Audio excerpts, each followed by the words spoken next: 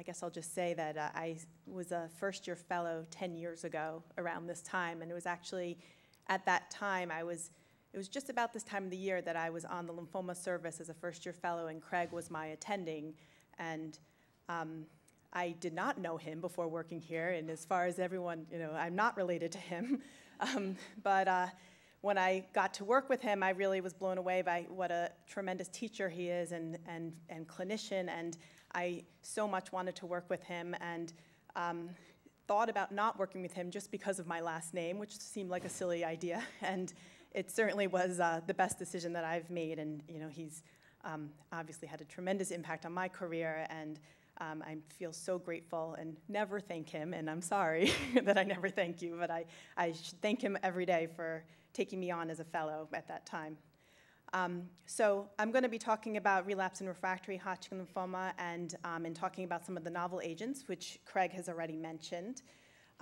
So this is a very simplistic picture of the treatment pathway for Hodgkin lymphoma, and as you just heard about the frontline therapy that Craig just mentioned, and about 80% of the patients are cured with the frontline therapy, and I'm going to be touching upon all the different aspects of the other parts of the pathway.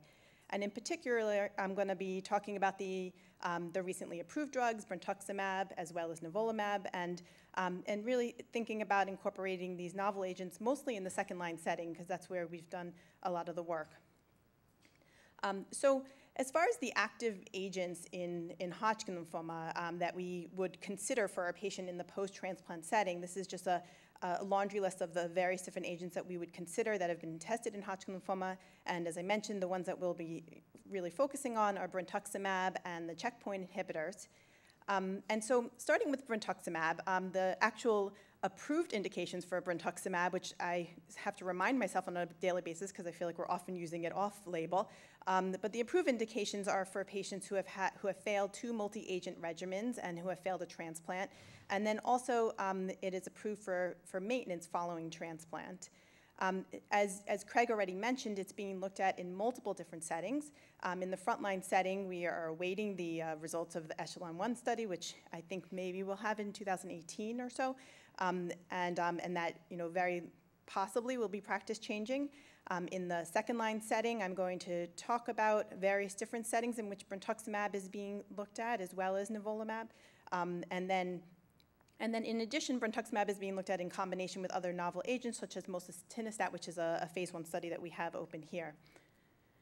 So just beginning with the data that led to approval for brentuximab, this was the pivotal study that was led by Dr. Yunus, in which 102 patients who had failed transplant were enrolled.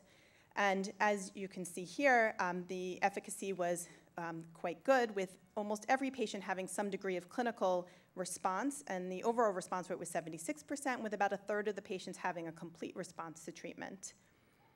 We now have 5-year follow-up from that study, and as you can see, although many of the patients have progressed, you can see that there is a plateau on these curves, and it's interesting that now 5 years out, there's actually about 10% of the patients who were originally enrolled in the study who had complete responses to treatment actually remain in remission despite never receiving any additional treatment after brentuximab. And so I find that quite interesting to, the idea that possibly for a very small group of patients, it's potentially curable for those patients. But given that it was so active for patients who had failed transplant, the next question was, well, maybe it can be used for patients who have gone through transplant and who are in remission, and to try to reduce their risk for having their lymphoma come back. So that was the premise of the Athera study that Craig has led.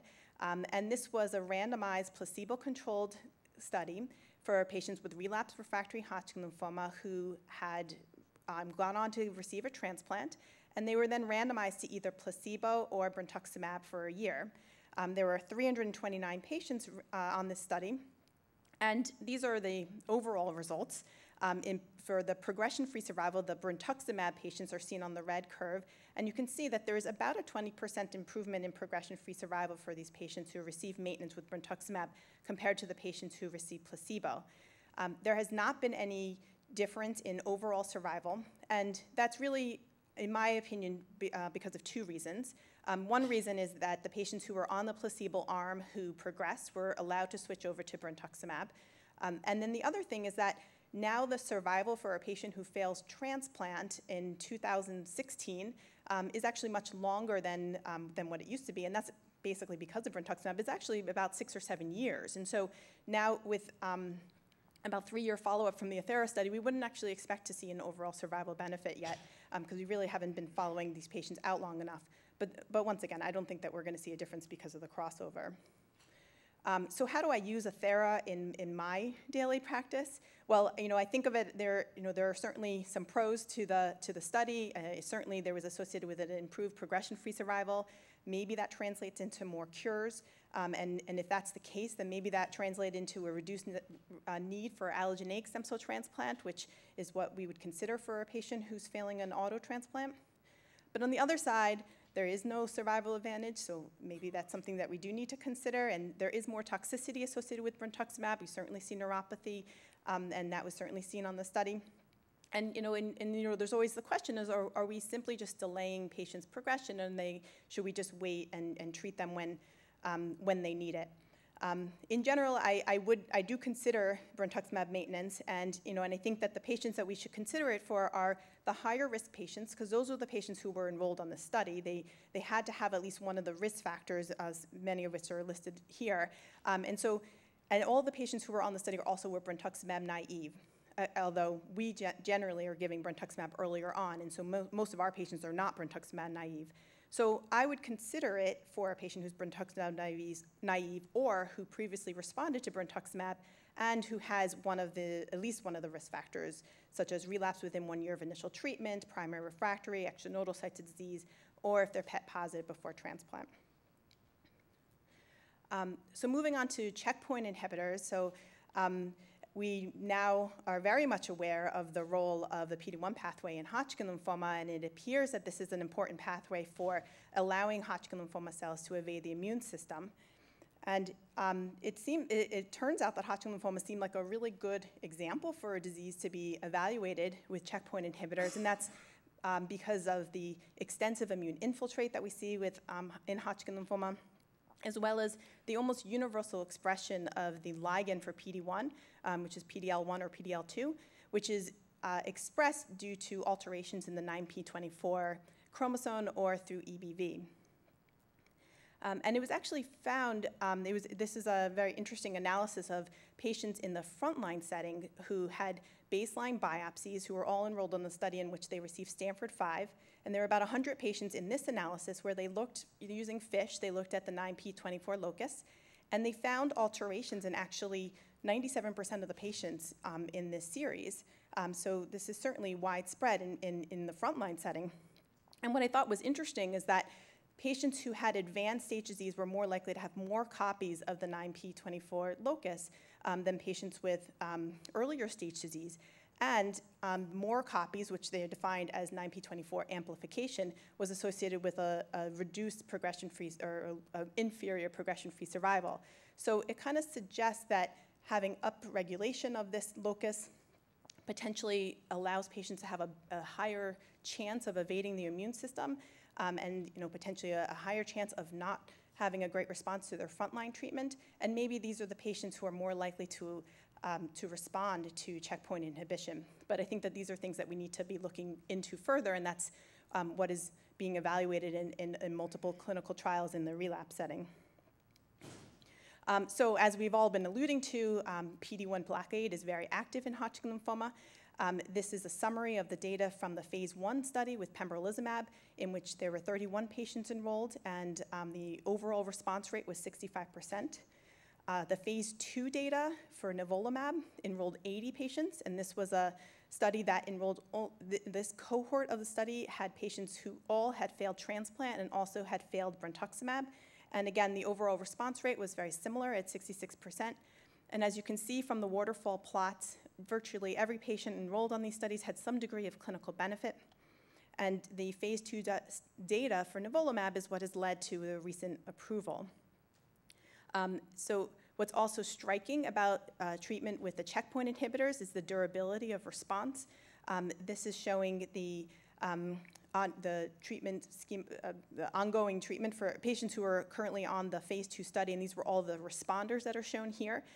So of the 53 responders, almost 2/3 of them remain on treatment, as you can see from the black arrows. And many of those patients are approaching or are beyond a year of treatment. So for the actual approved indication for nivolumab, it's for patients with relapsed and refractory Hodgkin lymphoma following transplant and brentuximab. And there are multiple settings in which nivolumab as well as pembrolizumab are being looked at in the investigation setting. As Craig mentioned, we will be opening a study in the frontline setting with ABVD for PET2 positive patients.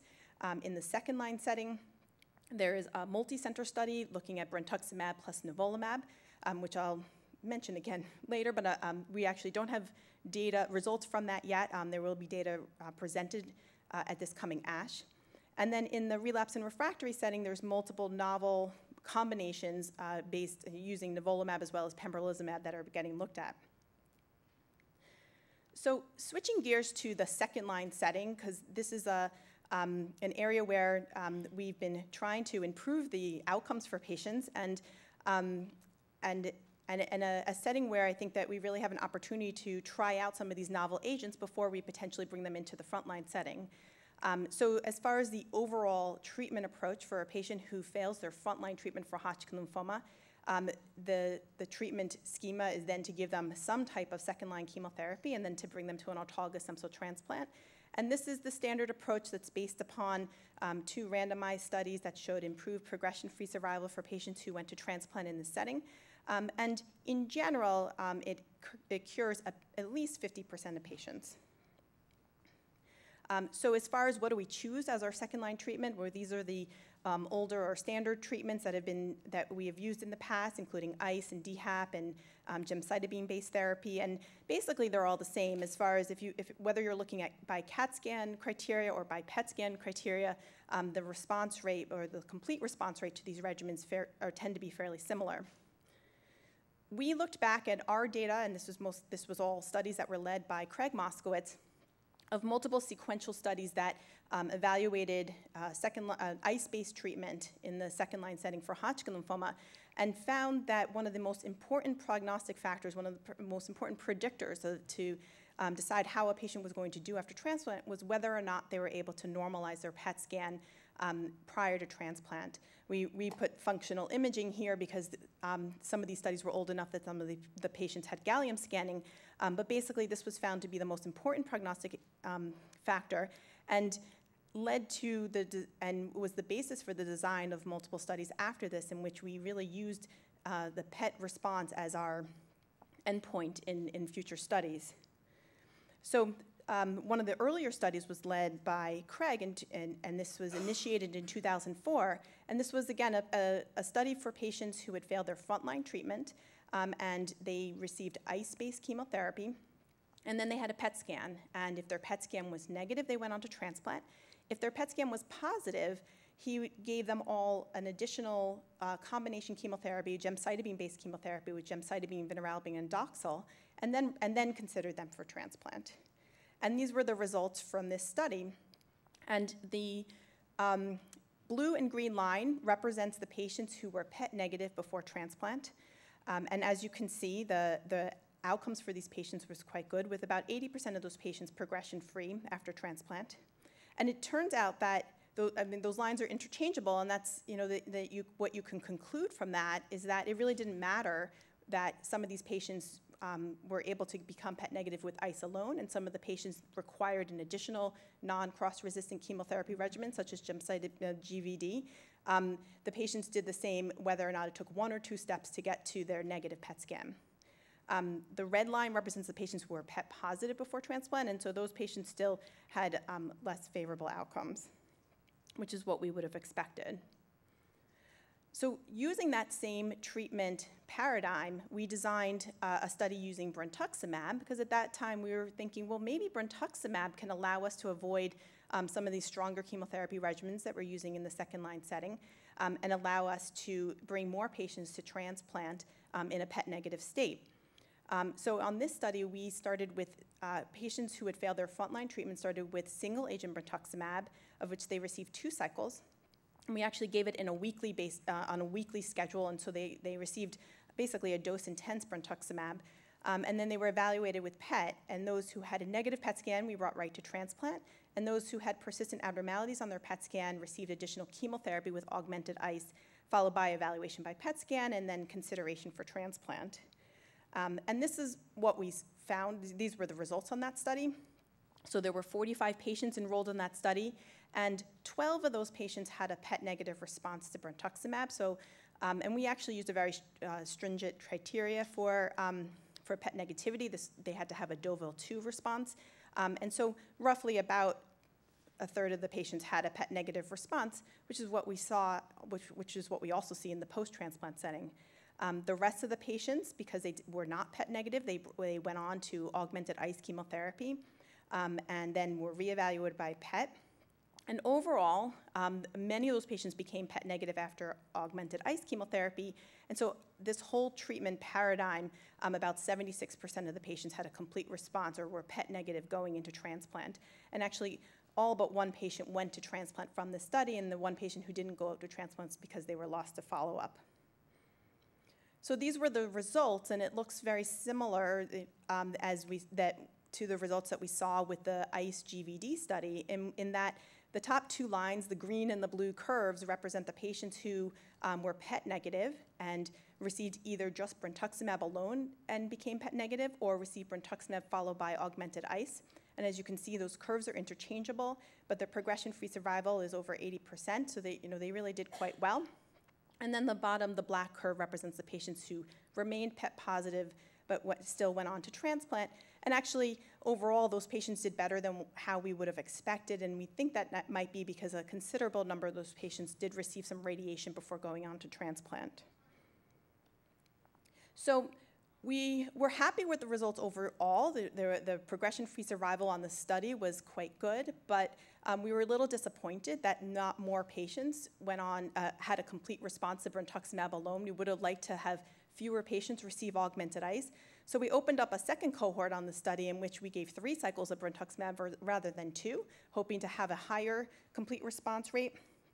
And we actually didn't see a higher complete response rate. I mean, it was only 20 patients that we enrolled on the second cohort, but still only about a third of the patients had a complete response to single-agent brentuximab, whether we gave 2 or 3 cycles. Now we have still just about every patient on the study went on to transplant, and now we have quite a bit follow-up on the study. And these are the overall results at this time. And so we're not seeing any difference in outcome for the patients, whether they were on cohort 1 or cohort 2. The overall progression-free survival is about 80%. And so really that is quite favorable. And once again, one of the most important prognostic factors is the patient's PET scan prior to transplant. So what do I think is the ideal regimen for a patient in the second-line setting? Well, to me, the ideal regimen would be a regimen that has a very high complete response rate, is potentially given in the outpatient setting, and allows us to avoid some of the stronger chemotherapy agents if that's possible. So these are I'm circling the data that we currently have available of some of the newer regimens. The top one is the regimen that I just presented. The second study was a study led by Rob Chen using brentuximab in the second-line setting. It was a very similar study as ours, and he saw a very similar complete response rate to single-agent brentuximab. The third and fourth studies I'm going to go into a little bit further, as they do represent regimens that can be given over a fairly short period of time. They're given in the outpatient setting, and their complete response rates were quite impressive and very similar to what we saw with our sequential brentuximab and augmented ICE. These other studies, we don't have data yet, but the data is coming. I mentioned brentuximab and nivolumab should be presented at this coming ASH. And there are other studies looking at brentuximab plus DHAP, as well as brentuximab and ESHAP, which we should be seeing in the near future as well. This was a study that just came out in the JCO. This is bendamustine, gemcitabine, and veneralbine. This was a regimen that was given once again to patients who had failed their frontline treatment. and they gave 4 cycles of treatment. The primary endpoint was a complete response. The study enrolled 59 patients, and these were the overall results. As I mentioned before, the complete response rate was quite impressive with a response rate of 73%. And the bottom curve shows the progression-free survival for the patients who were transplanted, and that is at about 80%, which is similar to what we're seeing with our longer term, with our data as well. Another regimen is bendamustine plus brentuximab, which has not yet been published. It's been presented in abstract form. And this, again, is another outpatient regimen. It's fairly straightforward. And this was a study in which patients, once again, who had failed their frontline treatment could receive 2 to 6 cycles of bendamustine plus brentuximab. They didn't have to go on to transplant. The transplant was optional. And then they could receive brentuximab maintenance after that. And so the complete response rate to this regimen also was quite high, with a complete response rate of 74%. Only 75% of the patients were transplanted because they didn't have to be transplanted on the study. One thing to note with this regimen, for some reason, they saw a significant amount of infusion-related reactions, and some of those were quite severe. And so you have to give prophylactic pre-medication with this combination, and I don't think we really know why they saw that. And the curves show the outcomes for the patients who were transplanted as well as all the patients. And the curve for the patient who were transplant, it's still a little early to say. For some reason, the progression-free survival does not look quite as high as you would expect, considering that the majority of the patients did have a complete response to treatment. And so I think we need a little bit more follow-up before we can make a conclusion about this regimen. So just as a summary of how we are looking at incorporating these agents into the Hodgkin lymphoma treatment paradigm in the frontline setting, as you already heard, maybe we'll be using BV-AVD. We need to see the echelon 1 results, and there'll be upcoming studies evaluating checkpoint inhibitors.